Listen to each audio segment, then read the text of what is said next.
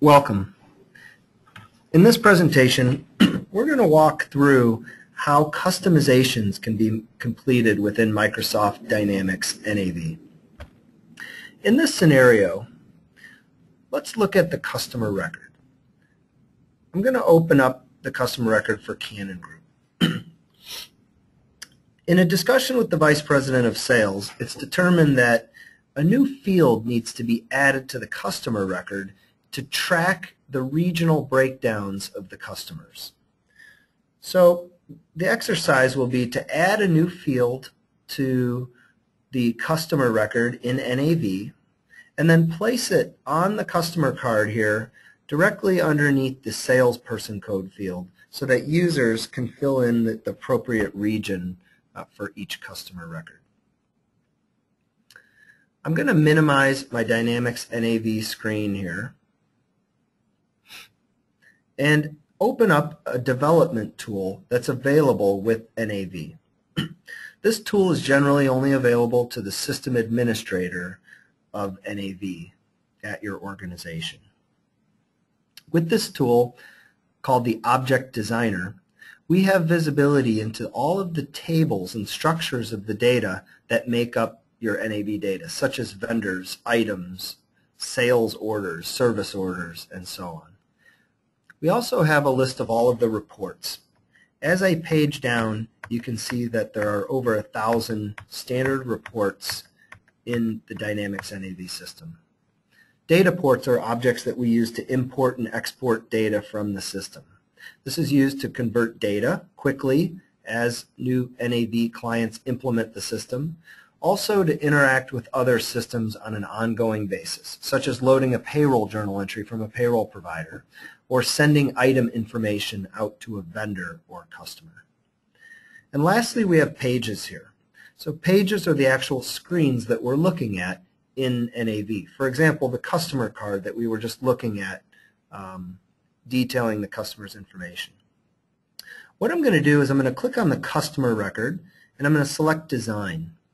What I want to do is insert a new field numbered 50,050, and we'll call this field Region. I now can select the type of field I want to create, a date field, a decimal field, text for comments.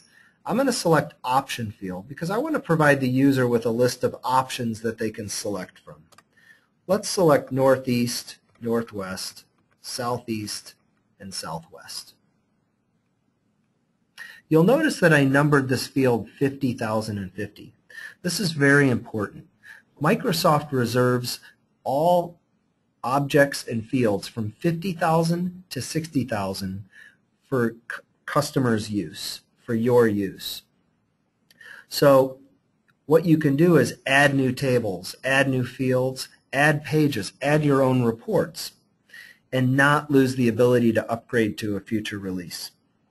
When the next release of NAV comes out, it's also released with a tool called the Upgrade Toolkit. What this allows us to do is merge your custom fields and objects and reports and merge them directly into the latest release. The system was designed to make these changes without restricting you from taking future upgrades. I'm going to close this and save that field change. The last thing I need to do is add that to the customer card so that users can see this new field I added. I'm going to select right next to the customer, next to the salesperson code field, and I'm going to use my field menu to find this new region field that we just added. I'll double click on it and add this onto my field. I want this below salesperson code, so I'll just use my down arrow here to move that region field below salesperson code. Lastly, I'll save that change. Back in NAV, I get a message that someone changed the customer table, and that's okay. I can continue working in NAV. All of the users can continue working while these types of changes are made in the system. There's never a point in time where all users are required to get out of the system for maintenance. I double-click on customers, and I now see that for Canon Group, I have this new field here called Region. I also have the drop-down box with the options that we selected. Let's put these customers into the south. Let's put Canon Group into the southeast region and make that change. Let's also select Target, and let's put them into the southeast region. This time I'll just type in the value and save it, and it recognizes that. One of the benefits of adding custom fields is the ability to now run reports on those custom fields. So for example, if I want to run a customer shipment performance report, I can open the report and I have the ability to select filters. In this case, there's no filter option for this new custom field that we just added called region. However, on any report in the system that uses customer data, I can now add a new filter and find from a list of all of the fields, and here's my region field that we just added, and I can now filter this report based on these regions. So if I select the southeast region, I'll now get only data for customers in the southeast region. Lastly, I can select a date range. In this case, I'm going to use the entire year from January 1st through December 31st of 2011, just to demonstrate that even though I just added this field now, I can now use this field for completing historical reporting on my customers. In NAV, I can preview to all reports to the screen, and you'll notice that if we look at the data on this report, I'm viewing customer Canon Group because we put them into the southeast region. Next, I'll have Target, and then my report totals. So you'll notice that this report is totaled for only customers in the southeast region. As with all reports in NAV, I can save these reports to Excel spreadsheets.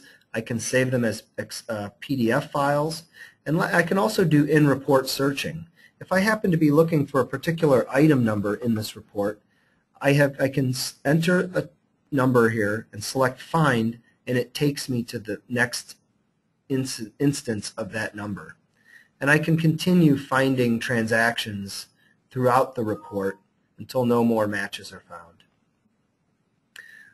So this video demonstrated adding a new field to a record inside NAV. Thank you.